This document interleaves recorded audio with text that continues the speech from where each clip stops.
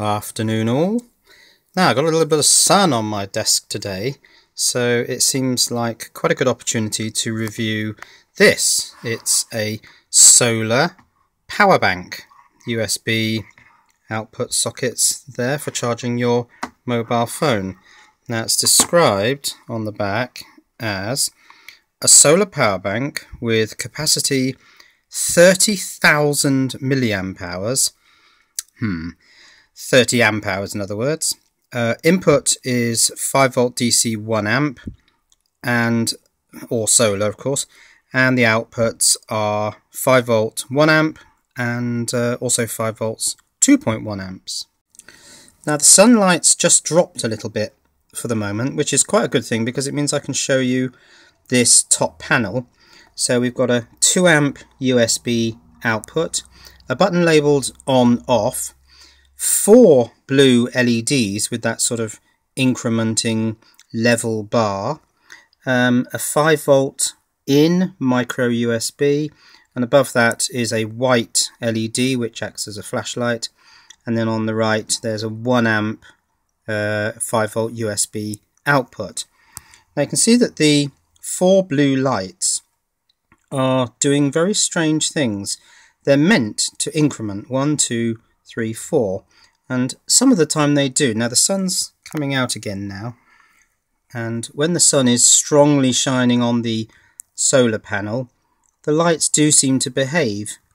They increment in this 1, 2, 3, 4 fashion. But if the light level drops, it does really weird things, and it's fairly obvious that it's not properly charging when it's got anything less than full sun on it, and that is a bit of a problem. So take this position here on my desk. It's out of direct sunlight, the sunlight's over there, and so the solar panel is receiving very little power. And what's the unit doing? Well, it's just burning all the power up by putting those 4 LEDs on.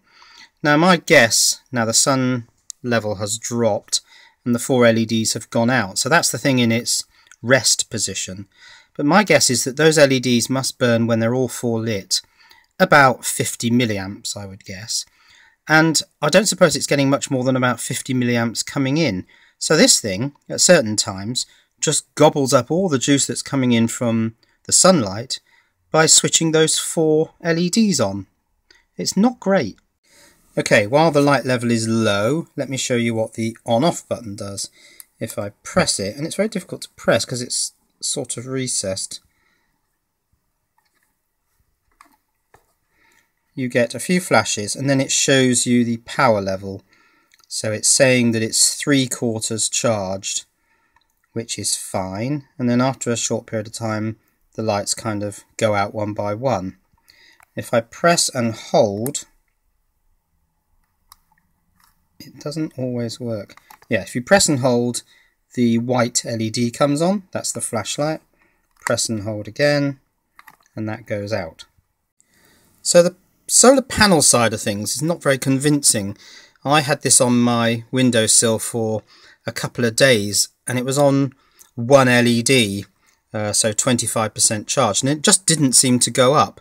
So it's not very good at harvesting energy from an overcast sky, and I think that's largely because it just simply wastes all the power that it's getting by having those 4 LEDs on. They could have done a lot better job of energy harvesting than they've done. Light level's dropping now, so it's receiving almost nothing, and it's still got those 4 LEDs on. Okay, screwdriver time to open this thing up, and in particular to take a look at that 30,000 milliamp hour battery rating. So this is what's inside, and here's the truth about the battery rating. We've got 2 of these lithium polymer 3.7 volt 2400 milliamp hour cells. You can see there that there are 2 sandwiched on top of each other. So this isn't 30,000 milliamp hours, it's actually only 4800 milliamp hours. And the construction of this thing is really horrible. The batteries are sellotaped to that rear panel using some double-sided sticky stuff, and then everything's sort of held apart from everything else using these piles of double-sided sticky foam pads. You can see that in here on the solar panel there's a whole heap of them. There's about 3 there. The solar panel's not really fixed in very well. It bends if you press on it. You can see that it doesn't fit into the top part of the case very well. It's only held there by the fact that the batteries have these stacks of rubber pads pushing everything apart. It's a really lousy construction. So inside you've just got the solar panel here and the 2 lithium polymer batteries here, and they're wired to this circuit board.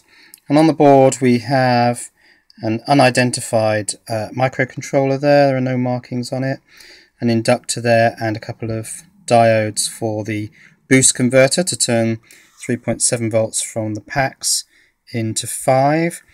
There's a DW01 battery protection IC here, and I think a couple of 8205 dual MOSFETs for battery protection, so it's probably the case that these lithium packs don't have their own protection. Now there's a chip here, this 8-pin one, with 4056 written on it, so my guess is that that is a TP4056 lithium charge chip, like the one on the modules that I've been looking at earlier. Let's have a closer look at that. So there's the 4056 you can see printed on that chip. So I'm pretty sure that is a TP4056 lithium charger chip. And then on the back of the board we've got quite a lot of these low value resistors for current measurement. There's 2 there, there's another one here. There are a couple of 8205 dual MOSFETs for switching, possibly turning the USBs on and off, I don't know. And then here there's a little cluster of 4 resistors up by one of the USBs, which looks like the 4 resistors that you get on USB sockets that are designed to charge old Apple iPods. So this looks like it's quite an old circuit design. Now if you ignore the solar panel and just connect 5 volts to the micro USB input connector and charge the 2 2400 milliamp hour cells, you've got yourself a moderately good mobile power bank. But you've got to bear in mind that the capacity is no more than just 2 18650 cells. These are 2600. So these 2 cells actually have more capacity than the 2 flat packs in this mobile power bank. So it's really nothing to write home about. And because the solar panel side of things is so poorly implemented, with these 4 LEDs just wasting most of the energy that's coming in from this panel, unless of course it's under direct sun, where it does work quite well, I can't really recommend this mobile power bank because the solar panel is really a waste of time. And I mean, it has to be understood that solar panels are all about size, so anything small like this is only capable of generating 1 watt or something like that.